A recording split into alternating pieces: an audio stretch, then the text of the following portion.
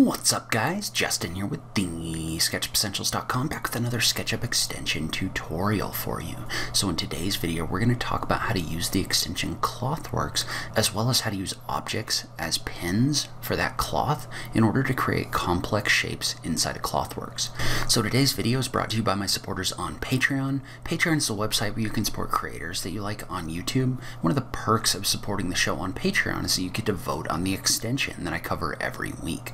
So if that's something you're interested in, you want to support the show, maybe vote on the extension that I cover every week, make sure to check out that link in the notes down below. Now let's go ahead and just jump into it. Alright, so one of the things I haven't really talked about on this channel up to this point is the ability to use objects as pins. So as you know, inside of Clothworks, one of the things that we do a lot of is we use pins in order to set objects in place, right? So let's say, for example, that I was to take this object, make it a group, make it a cloth, and then subdivide it to give it some detail. And then use pins in order to hold it in place, right? So now if we simulate this, this is going to be a piece of cloth that's hanging based on those pins. So we do a lot of that inside of Clothworks. However, one of the functions that I haven't really talked about is there's also the ability to use an object as a pin. And so the way that works is, let's say that we create a simple shape like this one. And I'm going to go ahead and I'm going to take the top and I'm going to make it into a group. We're going to delete out the bottom, and then real quick we're just going to add some detail in here.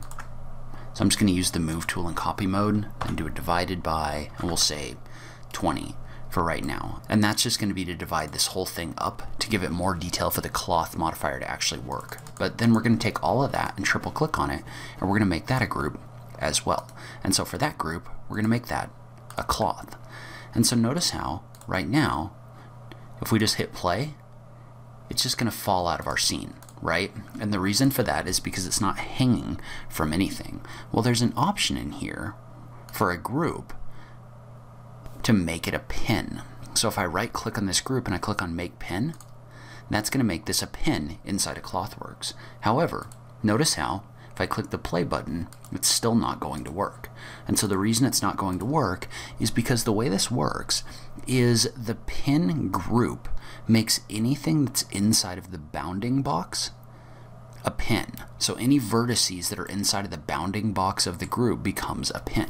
Well, right now this is flat, so nothing's inside of this group. So what we want to do is we just want to come in here and we just want to extrude this up and down like this. Well, notice how what that does is this gives us a blue bounding box that's got some thickness to it. Well, now if I move this down like this, remember this object is a pin. Well, now if I click on play, notice how this is hanging in place, right? And the reason that it's hanging in place is because all of the vertices of this cloth are inside of this bounding box. And so one thing that you might do is, let's say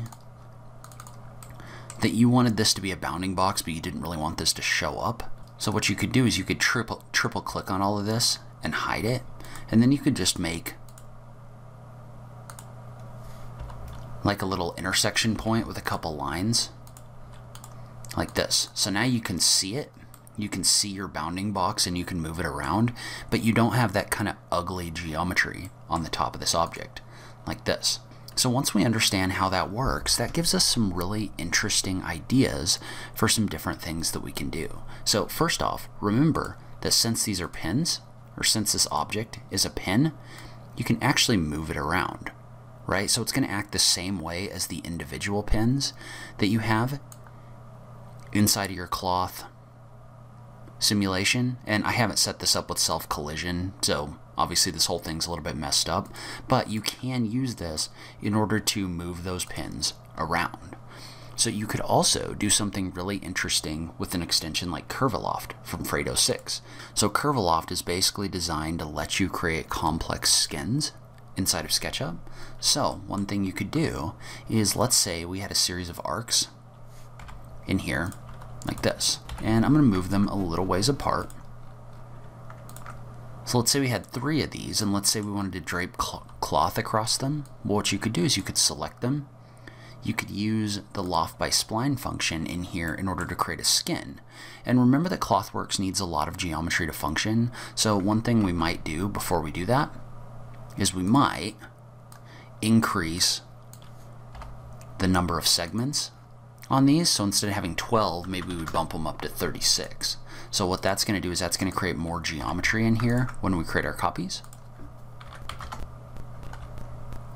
But now we could use curviloft to create the skin. We could use the number of segments to add some detail in here. Then we could create a face.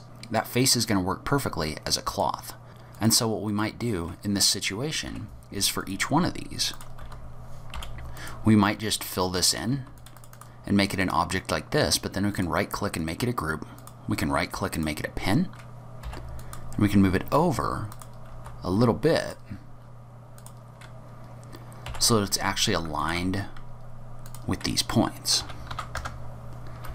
And so now, if we do that, remember that these are pins. We can use Clothworks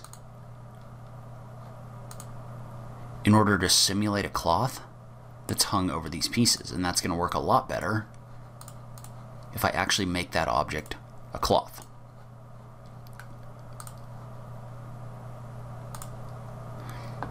And so notice how what that's doing is that's got a pin across these objects, but then the cloth in here is going to hang down. And so another cool thing that you could do about that, or do with that if you wanted to, and so you could adjust things like your gravity, or you could make some changes to your bend in order to kind of fine-tune what that cloth is going to do.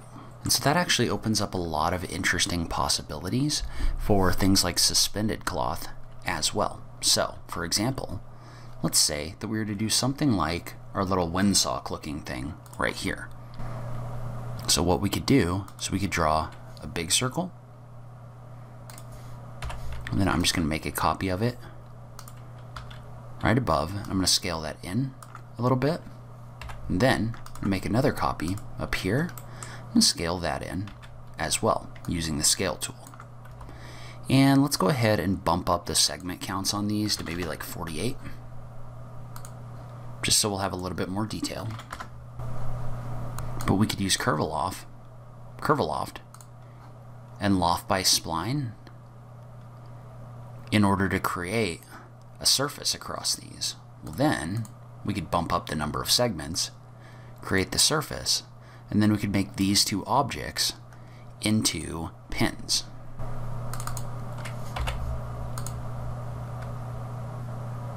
So we could do the same thing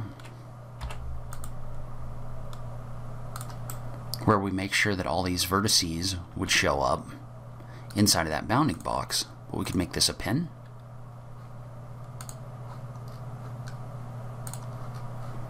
And we need to remember to make this a cloth.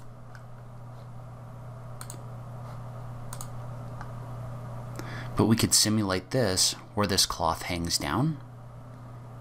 And then if we wanted to, we could also, and I'm going to hide this for a second. I'm going to scale this out just a bit so we can be sure that it's going to pick everything up, but we could make this a group as well. We could make that a pin. Then we'll unhide our cloth here. Remember, that's just going to pin all the vertices in this location. And we could go ahead and hide this. We could hide this as well. But then we can simulate this, and it's going to be like we draped a cloth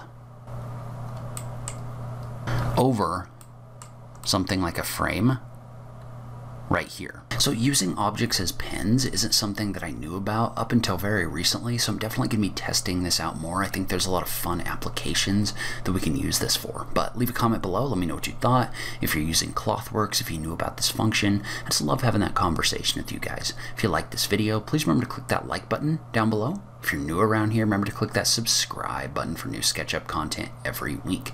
If you like what I'm doing on this channel, please consider supporting me on Patreon. Every little bit helps, so make sure you check out that link in the notes down below. But in any case, thank you so much for taking the time to watch this. I really appreciate it, and I will catch you in the next video. Thanks, guys.